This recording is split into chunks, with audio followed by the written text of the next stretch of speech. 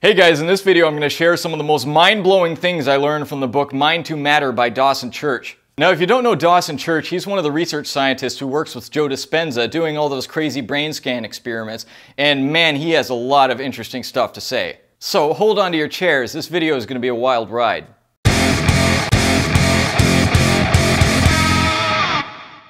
Okay, now I cannot remember for the life of me why I bought this book. I mean, I buy a lot of books. I buy more books than I read because I heard a piece of advice, I think it was from Ramit Sethi a while ago. He says, if you see a book that interests you, just buy it. Like, don't bother with this whole thought process of whether or not that's exactly the book that you want to read, because if you ignore it, if you never read it, then you've only lost $10. Whereas if you spend an hour researching it, right, assuming that you value your time at more than $10 an hour, well, you've just wasted a whole hour of time to save $10. So I've made that my policy now. If a book interests me, I buy it. And sometimes I don't remember why I bought it, but I'm glad that I bought this one. The point of the book is what the name implies, that your mind creates matter, that your mind determines the environment that's around you, which is interesting because my last video I did was all about how you should stop letting yourself be a victim. You should stop letting your failure or success in life, your destiny in life, be determined by the circumstances around you. And the point of this book is to go even further, to say that it is your mind that creates the circumstances around you. Your mind literally creates matter. It means this in a very literal manner. Most people recognize that a thought can become an action, and an action can build something, right? So you can think of building a tree house and then actually build a tree house, and in so doing, your thought becomes a reality. Your thought becomes matter. But actually, it's a lot more literal, a lot more fundamental than that, and I'm going to get into that a little bit in this video. Okay, now mind-blowing fact number one is that your mind literally creates your brain. Most of us believe that this happens the other way around. We believe that the mind is what the brain does, that the brain thinks, the brain creates self-consciousness, and that thinking and self-consciousness is what we call the mind. It's just an epiphenomenon of the brain. But the truth is, and we're finding in more and more scientific studies that actually the opposite is true, that the mind creates the brain. The truth is that the brain is being recreated constantly and quickly. A neuron, a brain cell, typically only lasts about 10 minutes. That's the entire life of a brain cell, and then it has to be replaced. So the substance of the brain is constantly replacing itself, and it's constantly updating itself. And studies have shown that certain mind practices, such as meditation, can have enormous effects on how the brain recreates itself. So by choosing to use your mind in a certain way, by choosing to focus on a certain thing instead of another thing, by choosing to meditate instead of letting your mind race, by making all these choices about where your mind goes, you are literally recreating your brain to support the mission of your mind. Your mind is the conductor and the brain is the vehicle. Most of us think that our brain is what does the thinking, but it's wrong. We started thinking before our brain existed, and we will continue to think long after our brain is gone. The brain is really just an interface between our true mind and our physical body. Mind-blowing fact number two, your brain is both a transmitter and a receiver of electromagnetic fields. Did you know that I could put a machine this far away from my head and it could read waves that are coming from my brain?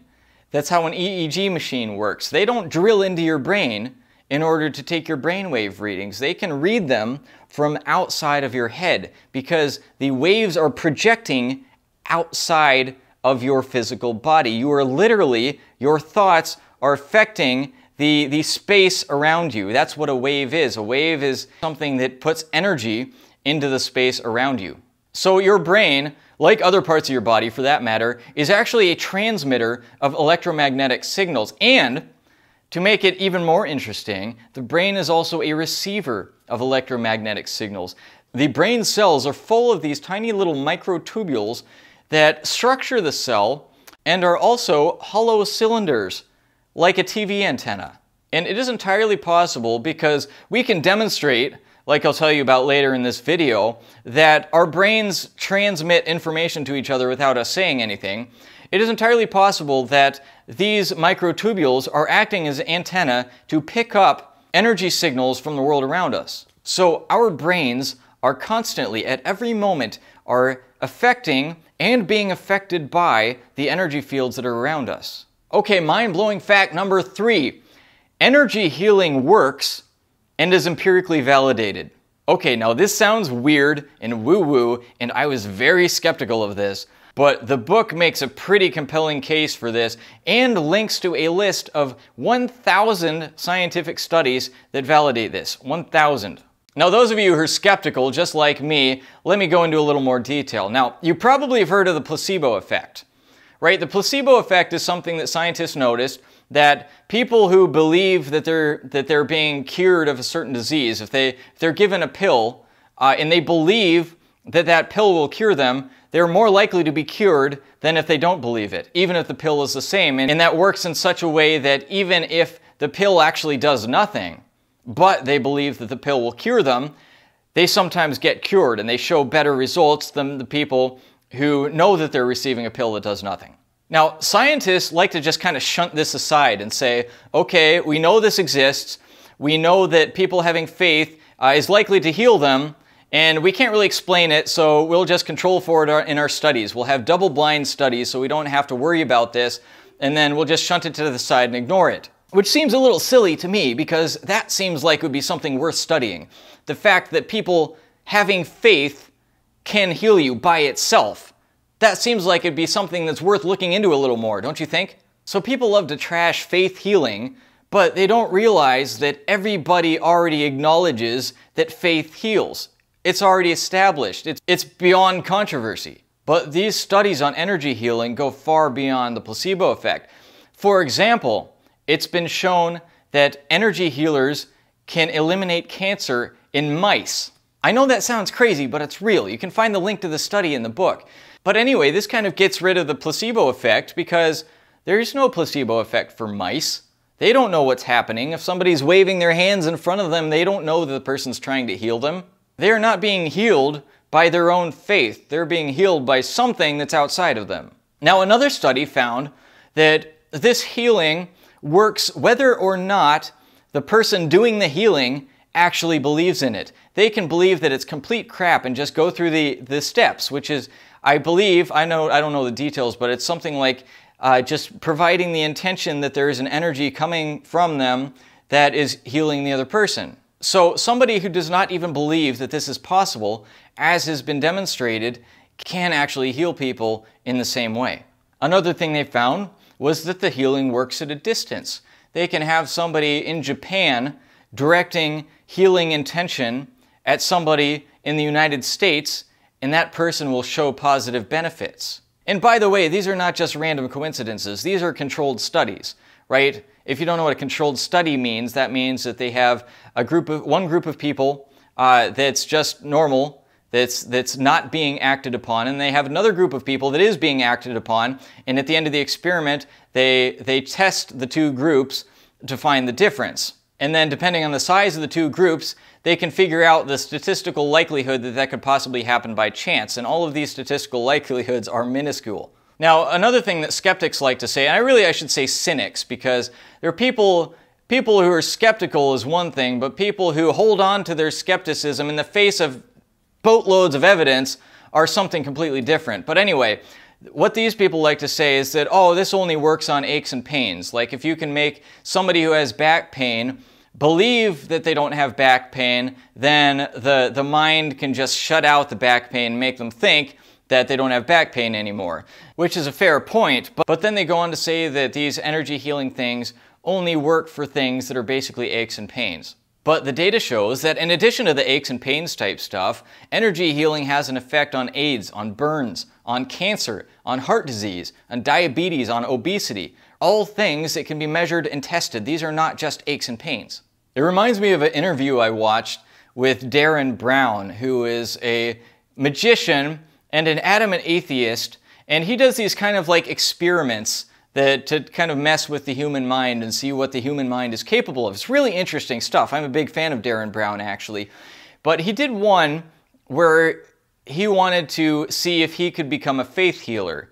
Despite not believing himself, he wanted to basically trick everybody to believe that they were being healed. in order to expose that people who say they're faith healers are charlatans. So he did this act where he pretended to be a faith healer, and he said he got thousands of letters from people saying that he had healed their problems. And some of them were just aches and pains and that kind of thing, but he said that one of the letters he got was somebody saying that he was paralyzed from the waist down and he was healed because of Darren Brown's faith healing. And Darren had no idea what to make of this, right? His whole point in creating this experiment was to prove that faith healers are frauds. And yet, even not believing himself, he created this really dramatic healing for somebody. And even despite that, as far as I know, Darren Brown still goes around peddling this atheism, naturalism, there's nothing beyond your five senses kind of scientism mindset. It's funny how people who don't believe in religion or spirituality or anything outside of the currently understood laws of science are just as dogmatic about their unbelief as the most zealous religious people are about their beliefs. And it's funny actually, because it's a really narrow view of science, seeing the world this way, that, oh, it's only the science that exists now is all there is. I mean, the science that existed 100 years ago is much less expansive than the science that exists today, yet we can't believe that there are forces in the world that are outside of the realm of science today. It's a little silly. And in fact, 150, 200 years ago, there was a concept called animal magnetism that is similar to the faith healing concept of today, and it was something that was accepted by mainstream science, and it was something that was actively sought after. If you want to learn more about animal magnetism and how that works in healing, I highly recommend you check out a book called The Spirits Book by Allan Kardec. I'll put a link in the description below. But this actually used to be mainstream science, and for some reason, despite all of the positive advancements, but despite all of the evidence, it just got kind of shunted to the side. And I don't really know why that is, but I suspect that all of the money that was funding science realized that this was a difficult thing to profit from, because anybody could learn it, anybody could do it, and so that makes it pretty hard to make any money by selling it. By the way, if you're enjoying this video, you're finding it interesting, please do me a big favor, hit the thumbs up because it makes the YouTube algorithm like me better. Leave a comment, tell me what you think. And of course, if you want more like this in the future, hit the subscribe button, hit the little bell icon beside the subscribe button so you'll be the first to get all my new stuff. And of course, I'll be sure to keep you updated on all the amazing things that I'm learning from the books that I'm constantly reading. Oh, and if you think that this is interesting and other people should know the things that I'm sharing here, go ahead and share this video also. Okay, now mind-blowing fact number 4. Disease shows up in your energy field before it shows up in your body. Now, I told you before that the brain has an energy field around it, that the brain produces electromagnetic waves that create a field around it. Well, it turns out that your heart also has an electromagnetic field around it. Your heart also produces signals, which are actually quite a lot stronger than your brain's signals. And every single cell of your body has its own electromagnetic field. So the sum of all these electromagnetic fields that make up your body are all interacting with each other and all creating one combined field around your body. Now, studies have found that you can infer certain things about the person's health from the characteristics of the field around their body. And one study in particular found that there was a certain signature in the electromagnetic fields surrounding women who were suffering from uterine cancer. But then the more shocking part was not that the cancer showed up, had a signature in those fields, but also that there were some women who did not have uterine cancer, whose fields showed that signature for uterine cancer, would go on to develop uterine cancer in the near future. What that means is the energy of the cancer exists before the cancer itself. Make of that what you will, but I would submit to you that this is clear evidence that cancer is primarily a spiritual disease before it ever becomes a physical disease. And I think that's true with a lot of other diseases as well. Okay, mind-blowing fact number 5. Our mental and emotional states affect the people around us even without contact. Now, I told you before that our brains are both transmitters and receivers of electromagnetic frequencies. Well, the same is true with our heart as well. In fact, our heart is the stronger transmitter. Now, you've probably experienced that you can feel someone's emotional state, right? Somebody walks in the room that's really angry or really depressed, and you can feel it immediately. For a long time, it was believed, and I believed, that this was just something that was transmitted via body language or via vocal tonality, via subconscious clues. But new research has shown that it's a little more subtle than this. You're not picking up on body language or facial clues. There is actually energy being transmitted between you and the other person that is transmitting information. For example, one study showed that people who were going into states of meditation at random intervals, unknown to another person in the room, that there was one person in the room who was the test subject and other people who were randomly going into meditative states, that the person who is the test subject, his heart-brain coherence, which is a measurement of the electromagnetic fields of the heart as compared to the brain, were going into coherence at the same times as the meditators got into their meditative states, and went out of coherence at the same time as the meditators were going out of their meditative states, without any indication to him when that would be. So, if you want to read this book, which I highly recommend that you do because it was an absolutely fascinating book, I will put the link in the description below. I totally recommend that you read it. I recommend that you buy the book, even if you can't get around to reading it now, so at least you have it in your Kindle library or whatever you do so you can read it later. And in this video, I only talked about stuff in the first 3 chapters, right? I was going to make a video on the whole book, but there's just so much mind-blowing stuff in here, I only did the first 3 chapters. So if you're interested in another video about this book, about all the other mind-blowing stuff in the later chapters, which gets even more mind-blowing for that matter, let me know in the comments. Let me know if you like that, and I'll make that video too.